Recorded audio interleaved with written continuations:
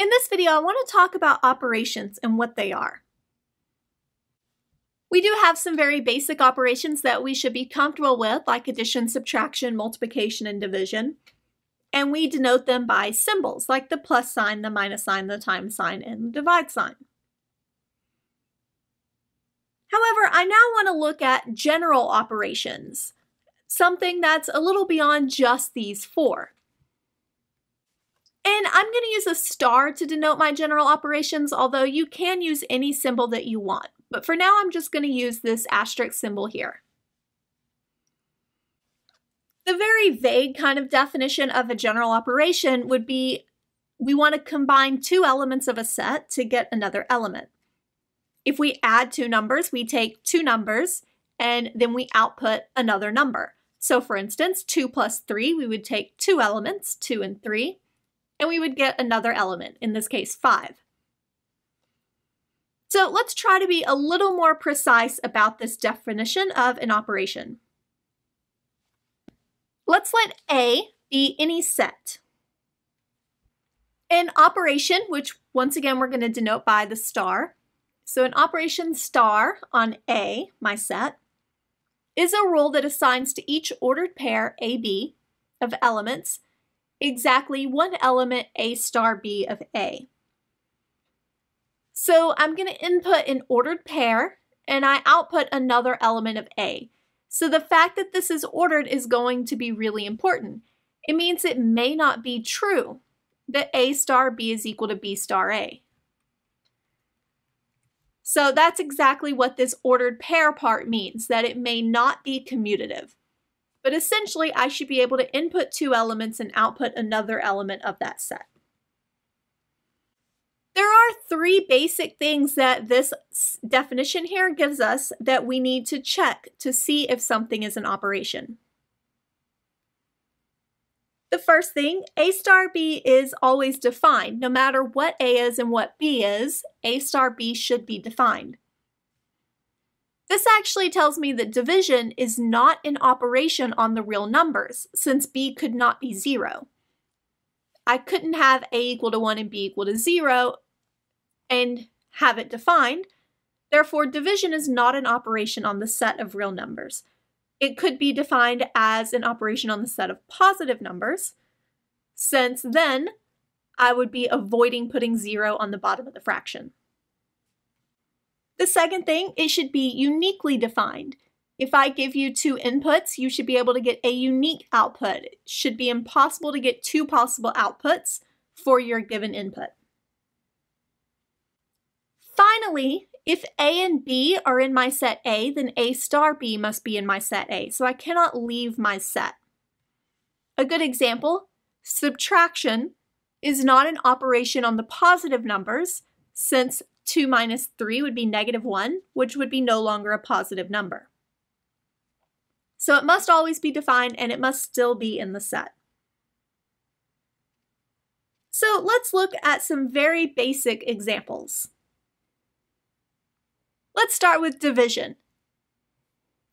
Division is not an operation on R, as I said before, since 3 divided by 0 is not defined. So it's not an operation on the real numbers. It is an operation on the positive real numbers, which we denote by R plus to indicate that we're only talking about positives. It's also an operation on the non-zero real, so all numbers except 0, which we denote by R star. Next, let's consider addition, another very basic operation. This will be an operation on R. Adding two numbers is always defined. It's unique. And if I add two real numbers, I still get a real number.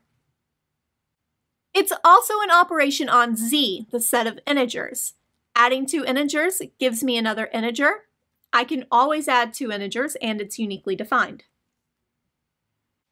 It's also an operation on m by n matrices. So if I have two m by n matrices, I can definitely add them and get a unique answer that is still an m by n matrix. However, it's not an operation on general matrices. As an example, if I have this matrix 1, 2, 3, 4, and another matrix 1, 2, 3, 4, 5, 6, and I try to add them, this is not defined. So this is not an operation since we need operations to be defined no matter what my two inputs are. So it's not an operation on general matrices. As long as I guarantee all my matrices are of the same size, it's an operation. But as soon as I move to general matrices, I lose my operation. Let's consider the set H, which is the set of all n squared such that n belongs to z plus. So n needs to be a positive integer. And we're going to look at the set of all n squareds. And I want to know, is addition an operation on H? First, let's think through what H actually is. Well, it's the squares. So 1, 4, 9, 16, 25, 36, etc. So is addition an operation? Well, in this case, no. For 1, we can see that 1 plus 4 is equal to 5, which is not in H. However, we can think about it generally as well. If I take something of this form, and then something else of this form, it is not equal to n plus m squared, or in general, a number squared. It doesn't have to be equal to another integer squared, as we see here. So it is not an operation on addition. Is multiplication an operation on this set? We could try to multiply some of these. For instance, 4 times 9 is 36, so that seems to work. But we don't want to prove it that way. Showing that something doesn't work is a counterexample. It's a great way to prove something is not true, but to prove something is true, we would have to check every single possible multiplication on this infinitely long set. So instead, I'm going to take a general element of H, like n squared, another one, like m squared, and I'm going to recognize that properties of exponents tell me this is nm squared. Since n and m were both positive integers, we know that nm is a positive integer. If I multiply two integers, I still get an integer, and if they're both positive, the product is still positive. So this, nm squared, still belongs to H. So I took two things in H and showed that their product is still in H. So that does satisfy an operation. I also need to prove that it's always defined, but we know these are just real numbers and multiplication is always defined for two real numbers, as well as being unique. So the only thing we really needed to show is that it was still in our set. Let's consider a set of two elements, A, B. One way we can describe our operation is with a table. So I'm going to write all the possible ordered pairs, as well as what I'm claiming is the output. So I could do AA, AB, BA, or BB. So I have all of my possible ordered pairs on the left, and then their products or the results under this operation on the right. And there are lots of different possibilities. I could make these all be equal to A. That would be one possible outcome. I'm going to go ahead and do another one, so we'll call this star 1. We could do star 2. And make them A, B, A, B. And essentially, we could make this output column anything as long as it's only A's and B's. So if I do star 3 of Y, I could do BA, BA. If I do star 4, so a different operation, maybe this time I have BBBA, and there are more possibilities as well. But this is another way to be able to describe an operation is giving these types of operation tables.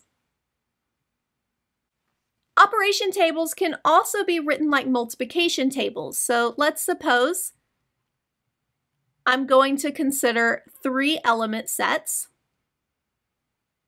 and their elements are going to be 0, 1, 2. So I'm going to essentially write a multiplication table.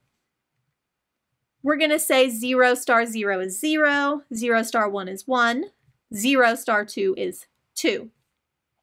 1 star 0 is 1, 1 star 1 is 2, 1 star 2 is 0, 2 star 0 is 2, and then 0 and 1. So this is another way to do it, essentially a multiplication table. And once again, this isn't unique. I'm going to define another operation. This time I'm going to call it triangle. So A triangle B. And we still have our same inputs and outputs. The main thing, since order does need to be important, is we need to make sure we read this table correctly. So this time I'm going to do it a little bit different. Here I'm going to have 0, 0, 2. So if I want to do, for instance, 1 star 2,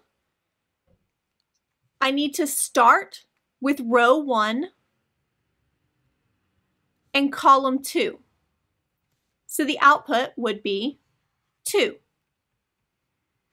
On the other hand, if I do 2 star 1,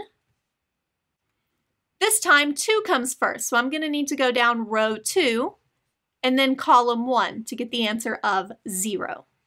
So we do need to make sure we start with the row and then the column.